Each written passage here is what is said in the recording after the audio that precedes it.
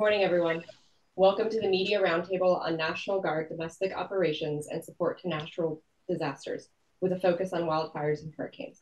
I'm Major Jennifer Staten, and I will be moderating today's discussion. The event is being recorded, and everything discussed is on the record. The recording will be uploaded to our YouTube channel following the conclusion of the event. Following today's opening statements from our three panelists, I will ask each of the reporters by outlet for questions. In the interest of time, please keep to one question and one follow-up. If time does permit, I'll come back around for additional questions. The Zoom chat window will be monitored throughout today's event, and we will be posting some helpful information there as well, including the biographies of our panelists. A quick reminder for all of our folks dialing in to keep your mics muted when not speaking. I'm honored to introduce today's panelists: Army Brigadier General Robert Paoletti, Director of the Joint Staff, California National Guard; Army Colonel Larry Doan, J3, Current Operations Division Chief, National Guard Bureau; and Army Lieutenant Colonel Blake Heidelberg, J3 Director of Military Support, Florida National Guard. With that, I'll turn it over to General Paoletti to open our discussion. Sir, if you please. Yeah, good morning, and thank you everyone for participating in today's event.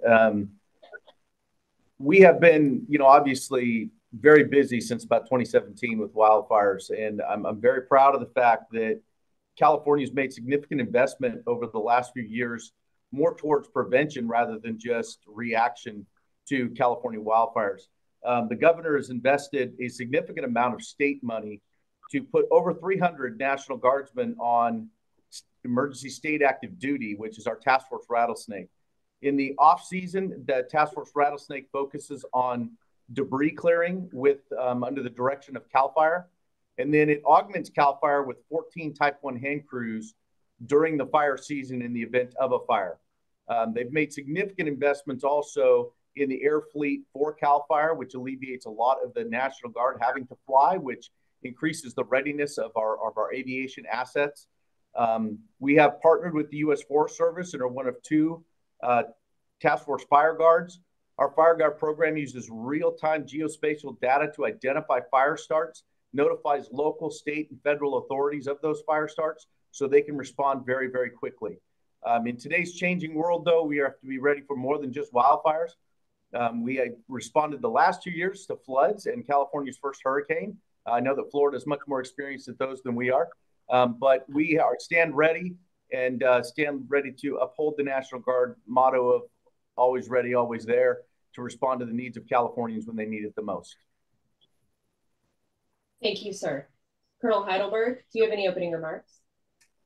Yes, ma'am. Thank you. And to everybody, thank you for this opportunity. And thank you for letting us get the message out about not only how Florida prepares, but how overall the resiliency of communities in our states help us better respond, whether it's to forest fires like California is dealing with or to hurricanes like Florida has been known to be able to respond to.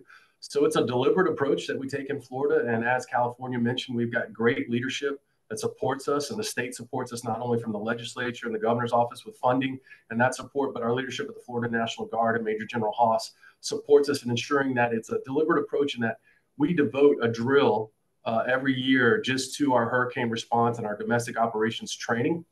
So we look at it and we plan and we assign specific tasks to units because we know that hurricanes are not only our most likely course of action, but they're also our most dangerous course of action. So it allows us to really focus on that. And we have the saying in Florida that you're either in hurricane season or you're preparing for hurricane season. And we try to really focus on that.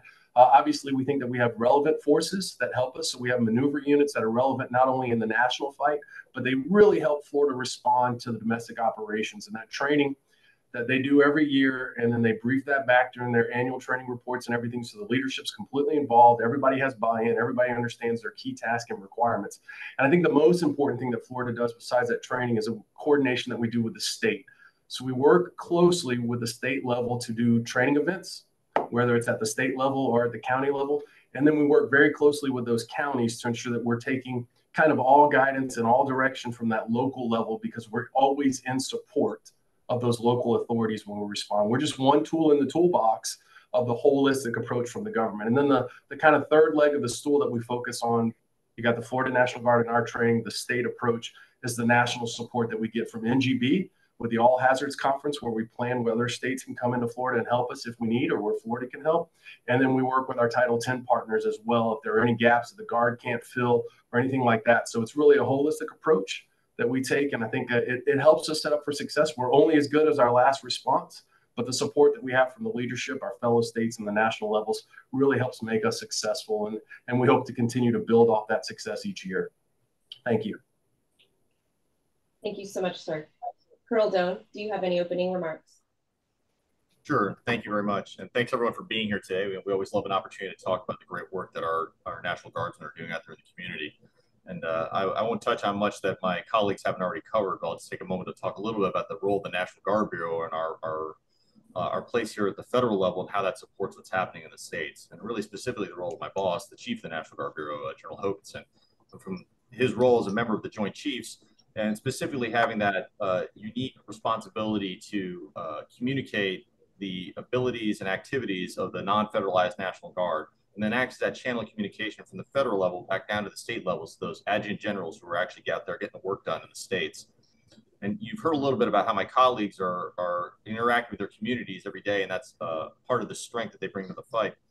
That's the same thing we do here at our level, but our community is the federal government and the interagency, where every day we're working at our level to make sure we maintain strong ties across the Department of Defense and those combatant commanders out there that may have capabilities to bring to bear, and then our partners at FEMA, the Department of Homeland Security, and across the wider interagency, and how we bring their unique talents together in support of that state. So the unique nature of the National Guard, where you have these 54 states and territories in the district, each with their own unique way of tailoring problem sets, provide that local expertise, while the National Guard Bureau and its relationship across the federal interagency can bring the entire nation's resources to bear in support of that uniquely tailored solution, so that we stay in a locally led, locally driven response that's informed by those people who are experiencing disaster, but then supported by the entire United States of America through the federal government and our interagency partners. And through my years of doing this, that's the special sauce that I think really brings the National Guard to the fore in these responses, and the thing that our citizens have really come to rely upon on their toughest days. Thank you so much, sir. Thank you, gentlemen. At this time, we'll go ahead and open up to some questions. Reuters.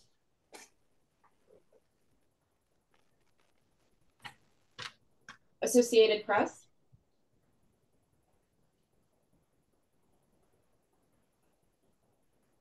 CNN. General, so good, there's no question. Army Magazine.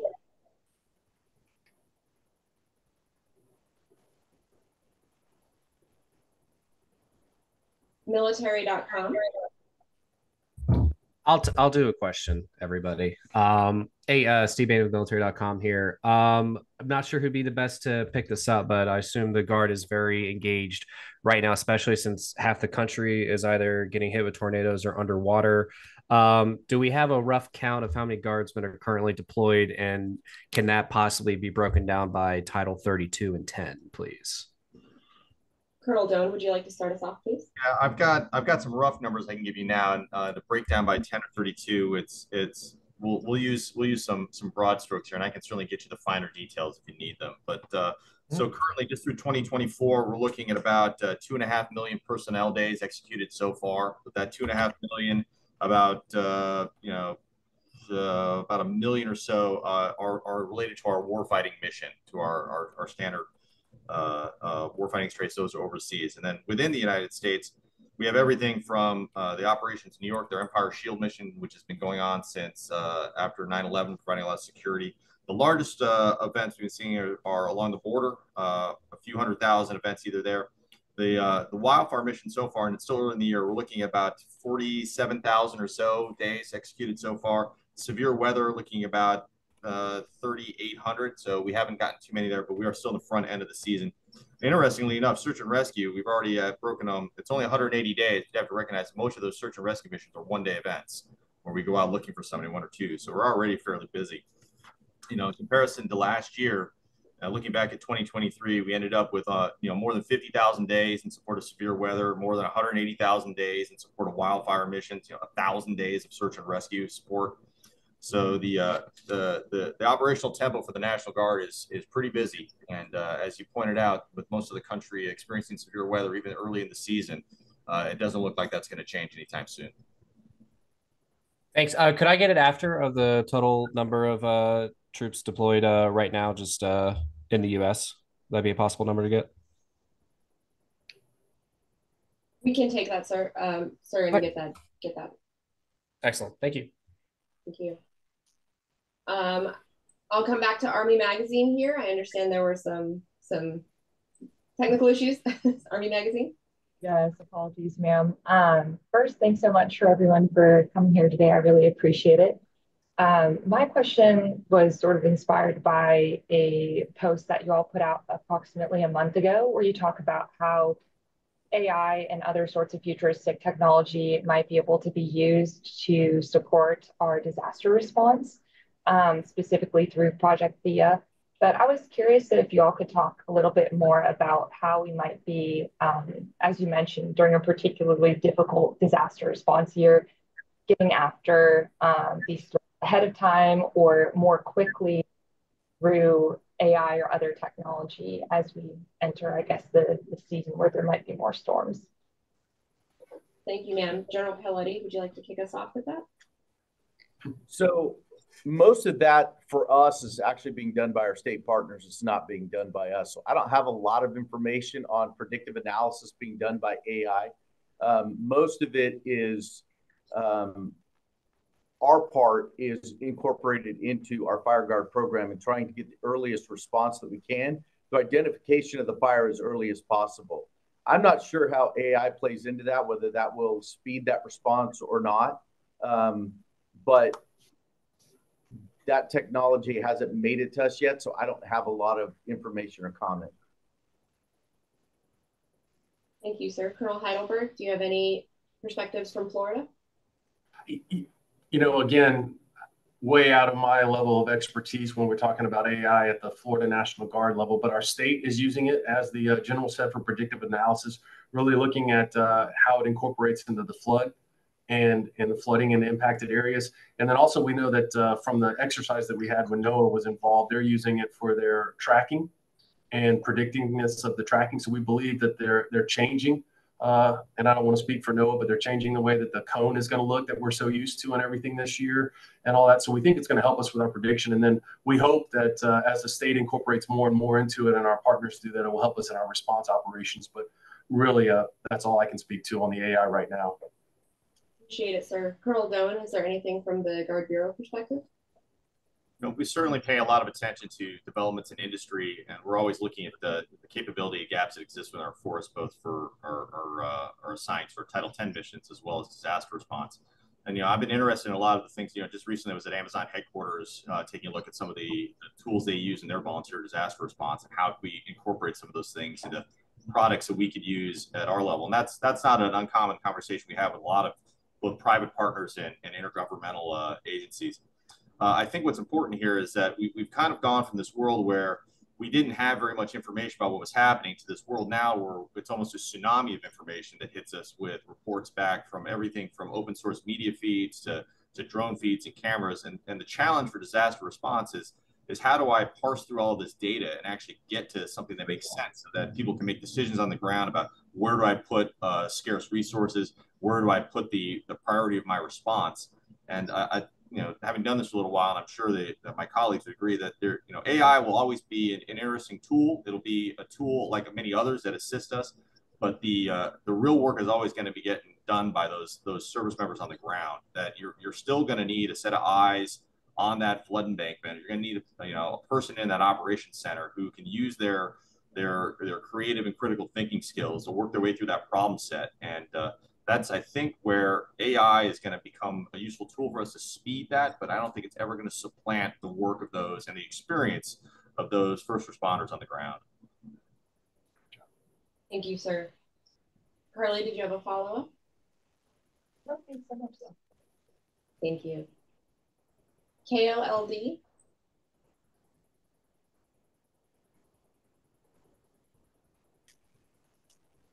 First Coast News.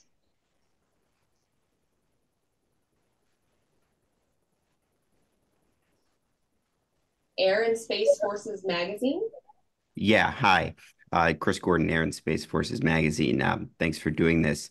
I know you can't predict the future, but roughly what do you expect the need for aerial firefighting will be this season? And how many units in the Guard and Reserve and aircraft and aircrew are certified in aerial firefighting right now? Thank you. Colonel Paletti, sir, can I start that with you for the wildfires of California? Yeah, so what I'm hopeful is that that response necessity is very low. We've had 2 good fire years. We're focused a lot on debris mitigation, lowering the fuels in the fire areas, and then in California, and that's what I can speak to, is that we have our MAP system up. We just conducted Wildfire Prevention Week. We conducted our training with CAL FIRE for our aviation crews and recertified them with CAL FIRE. But I'm very encouraged by the amount of investment California's made, both with CAL FIRE's fleet. I think they have 17 brand new UH-60 Firehawks now. They have 3 certified C-130 MAFs, and in the NDAA, they just got 7 more C-130s from the Coast Guard that will be coming to California. The first will be retrofitted for MAFs by the end of this year. So I think California has an exclusive contract through CAL FIRE for additional civilian aviation assets, OV-10 Broncos, S-2 Vikings, a lot of aviation equipment. So we stand ready to augment CAL FIRE when needed. But I think that the California's significant investment with CAL FIRE will hopefully limit how much blade time that we have to spend fighting fires because they're so much more ready to react than they were 5 years ago.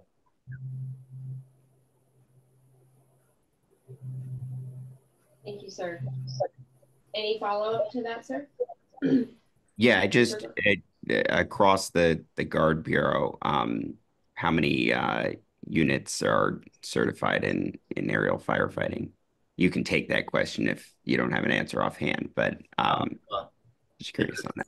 This is Larry down here. So I'll have to take that one offline because I don't know off the top of my head right now the exact number of certified crews. And that part moves around a little bit depending on tanning status of actual crews. I do know that all the systems, all the modular airborne firefighting systems were inspected this year, and all of our systems so on the material side are ready to go. So I'll have to get back to you on exactly where we're on crew certification. We are anticipating everyone being online, but I'll have to get you that exact number in a follow-up. All right, thank you. Thank you, gentlemen. Homeland Security today, Mr. Stoneking. Thanks very much. Thanks for doing this, and thank you all for your service. I do have a question and a very simple follow-up. My question is, the elements of the National Guard, like WMD CSTs, the NGRF, the HRF, are those elements still capable to be employed either in whole or in part as part of your support to respond to natural disasters?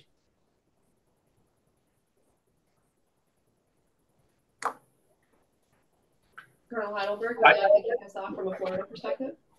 Yes, ma'am. Thank you. And it's a great question. So, this is a source and a resource that's in our state. Florida's lucky. I think California is another state. New York all have 2 CSTs. Florida's lucky. We also have a SURF-P. We don't have a HERF, but Georgia does. But to answer your question as briefly as I can, first is yes. We use them in our domestic response operations, absolutely. The CSTs are truly a Swiss Army knife of capabilities. They've got a great communications packet suite. So we use them not only for C2, but as L&Os. They even augment brigade staffs when needed and different things like that. And obviously they can be first responders because they're typically ready to respond very quickly. We have a SURF-P, which has a myriad of capabilities, but typically they do a lot of search and rescue for us. We also have them rolled up into what we call our all hazards battalion, which is one of our first battalions that kind of goes out to coordinate and support the SAR effort. And then they help on the back end side as we start into the response operations and recovery operations. So we use those. We work closely with Georgia. We train every year with deploying the SURF-P, the CSTs, and the HERF joined and combined as they would for a CBRN response, but we use them in domestic operations every year, unfortunately, when we respond, but we do use those as another tool in our toolkit. Thank you, sir. General Paletti, anything from the California perspective? Yeah, so we are fortunate in the fact that we have two CSTs that are tied right in with OES operations that gets taskings from them. We also get taskings from federal agencies for the CSTs. We do have a SURF-P or a Seaburn Task Force, and we have a Homeland Response Force, which I was fortunate enough to command as commander of the 49th Military Police Brigade. They are tied in very closely, and I look at them as an essential part of our all hazards response because California just doesn't deal with wildfires. I mean, you have a potential during a wildfire to have a CBRN incident if it hits a chemical factory or refinery or something else. But we also have to deal with the potential of an earthquake. And that is a no notice all hazards response. A hurricane, we get a weather report. A earthquake, we do not. And if anyone's seen the movie San Andreas, that's what keeps me up at night.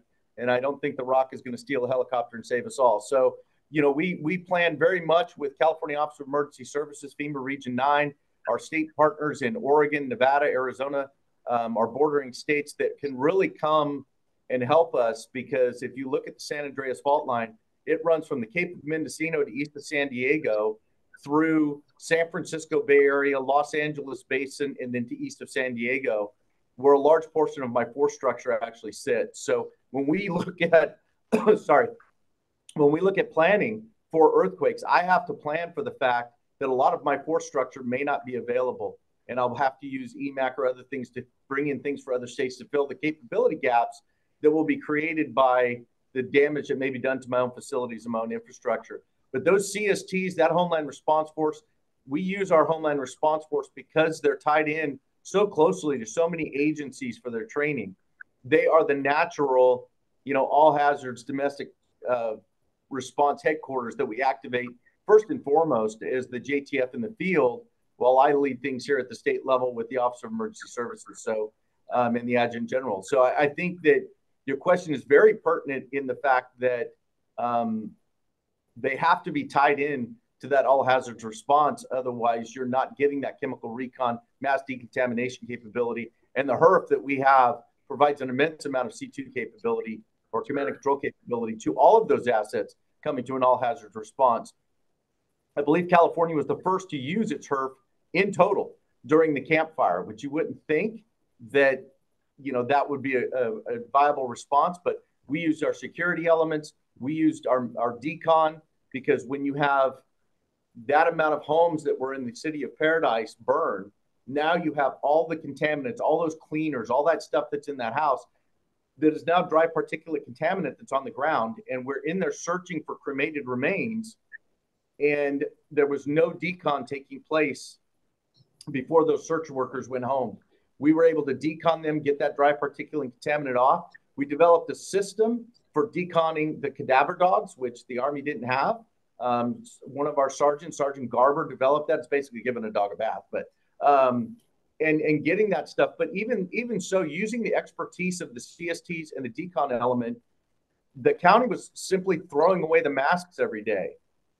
And so we ended up cleaning them, putting in new filters every day, and saving the county about $50,000 to $70,000 during the response to that fire, just due to the expertise of the CSTs, the SURF-P, and the Homeland Response Force. So very proud of the work that they did while I was the commander, and the way that we incorporate them through OES and FEMA into the all hazards response for the state. Thank you, sir.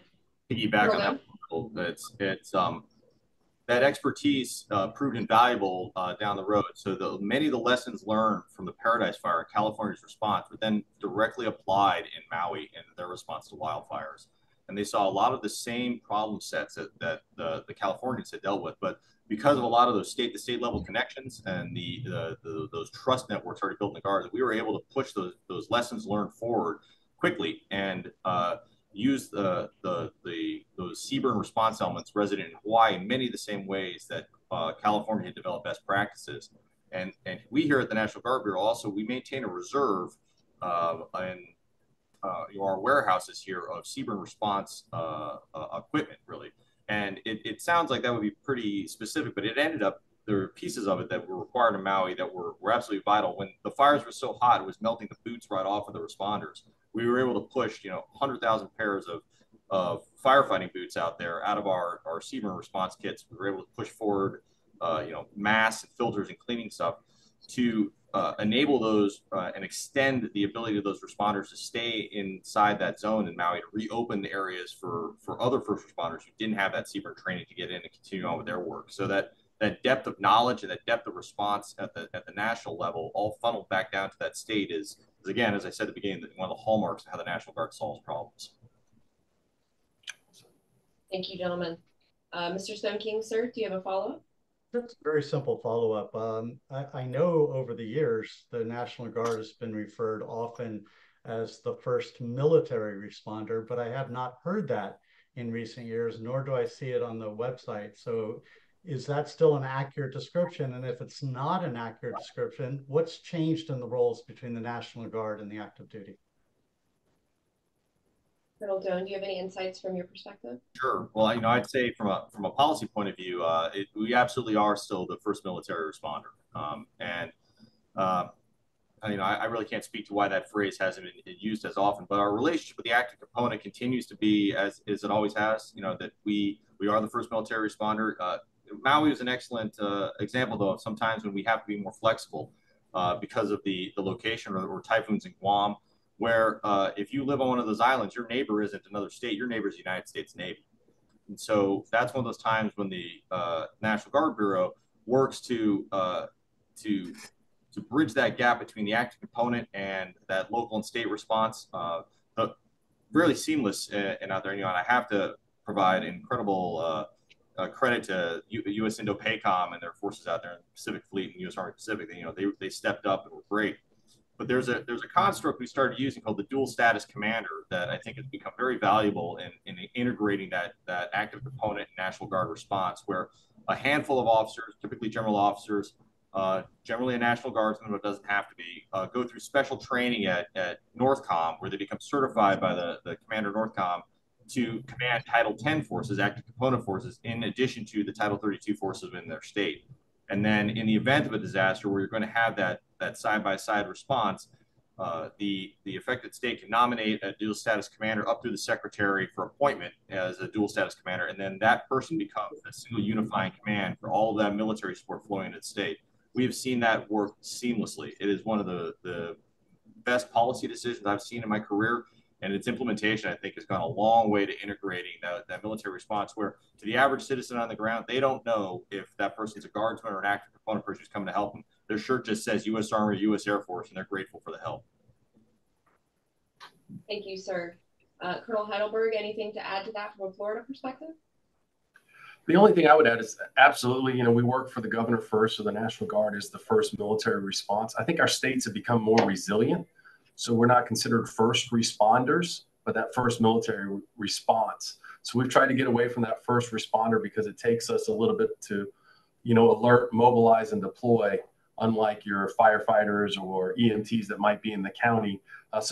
Florida has tried to get away from that first responder kind of namesake, but we are the first military response. And I don't know if that helps answer or clarify the question, but the dual status command comment is straight on. It's completely transparent to our state.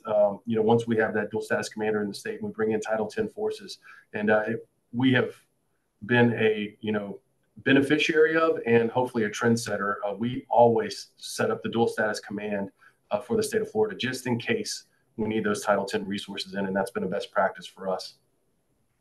Thank you, sir. Any additional insights or best practices from California, General Haley, sir? Well, I think the dual status command comment is absolutely imperative to the way that we operate. I just came back from LA Fleet Week and doing a DISCA event with our partners down in the United States Marine Corps at Camp Pendleton and the Navy at Coronado. They understand it, but it's also applicable not just to emergency response, but to pre-planned events. I was just the dual status commander at the Asia Pacific Economic Conference in San Francisco. That command and the support that a dual status commander gets from Army North, U.S. NORTHCOM, as well as the state, it provides a unity of effort and a unity of command that can't be done any other way. You can't have the left hand not speaking to the right hand, and bringing that together under a dual status commander, whatever status they may be, works very, very well to make sure that the mission is accomplished seamlessly. And we did that at the Asia Pacific Economic Conference. It shows that good planning makes a rather boring execution, and that's what we like to see in emergency response. But it is a very, very effective tool for us to use. Thank you so much, gentlemen. At this point, we have time for one more question. Synopsis. Hi, thank y'all so much for doing this. Can you say anything about any healthcare missions that y'all are currently on? Do you have anything going? Colonel Doan, are you able to let us know from an NGB perspective? Checking right now. Yes, sir. So if you're referring to sort of our COVID response, that COVID support role, we really are not doing that anymore. Is that what you're getting at, ma'am? No, just in general. I know that a huge portion of the Army, especially is healthcare capabilities, are in the Guard. And I was wondering if y'all have any of that in support of combatant commanders or domestic. Well, I can certainly speak to the combatant commander part, where we provide medical units overseas as a routine deployment all the time, and we currently continue to do that. And that's everything from medevac units to combat support hospitals and everything in between. Domestically, I think I would characterize most of our medical support more as planning right now than response. And I think my colleagues in the States can probably provide a lot better data on that. But we certainly talk at our level about how we can better integrate the military health system into the civilian response in a homeland defense scenario. If we're needing to augment civilian capacity, how will we do that? But also at the same time, maintain our ability to protect our own forces and not accomplish our missions. But I think I'm going to defer to my friends in the field there for what they're doing. Thank you, sir. I'll turn it to Florida first. If you have anything in the field. Yes, ma'am. So briefly, so we don't currently have any of our healthcare units deployed or activated on state active duty or Title 10. But I will say that COVID opened our eyes to the capabilities that might be needed for the state. And our state has, spent a lot of money and a lot of resources, again, to be more resilient and less dependent on the military. But we are more incorporated in that medical training and that medical capabilities of not only responding to our soldiers, but also supporting our citizens. So we incorporate that a lot more into our training and our planning, but we currently don't have anybody conducting any medical missions in Florida. Thank you, sir. General Piletti, California? Yeah, California, likewise. We don't have any currently doing domestic operations. Our Charlie Med is currently deployed on a federal mission, and we anticipate them back next year. Thank you. Thank you, sir. Thank you, ma'am. Thank you, everyone, for joining us. That's all the time we have for today. Thank you to all of our panel members for your time and expertise, and to the reporters for taking time out of your day to talk about National Guard domestic operations and support to natural disasters. If any of you have additional questions that were not addressed today, please reach out to the National Guard Bureau Public Affairs Media team, and we will run down answers for you. Our email address is listed in the chat box. A transcript of this roundtable will be posted on nationalguard.mil later today, and the recording will be uploaded to the National Guard Bureau YouTube page. Thank you, and have a great rest of your day. Thank you, everyone, for being here. We appreciate it. Thank you. Thank y'all for doing this.